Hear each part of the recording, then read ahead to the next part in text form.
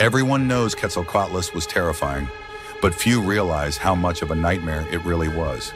With a wingspan as wide as a small airplane, nearly 40 feet, it ruled the skies like no other creature in history.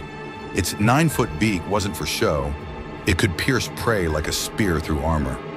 Standing as tall as a giraffe, it could walk, run, and even gallop across the earth. At over 36 kilometers per hour on land, this flying reptile could outrun you before it even took off.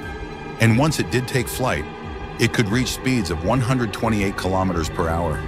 Its wings weren't feathers. They were leathery membranes built for power, not grace, light as air, hollow-boned, yet strong enough to lift and kill.